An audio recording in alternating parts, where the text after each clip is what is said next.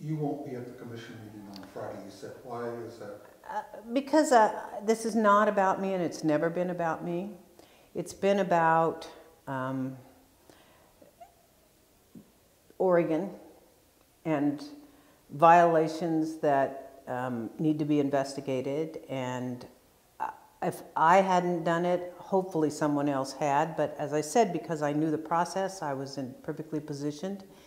And I knew how to write a complaint that would get at the things that the Ethics Commission needed. And so it's up to them now. I mean, it's in the hands of the commission, and me being there tomorrow or me further involving myself is not going to make any difference in this. It's done as far as I'm concerned. The staff has done their work. They have seen violations. The sanctions around those violations are up to the commission. They aren't up to me, and I have really no opinion on that.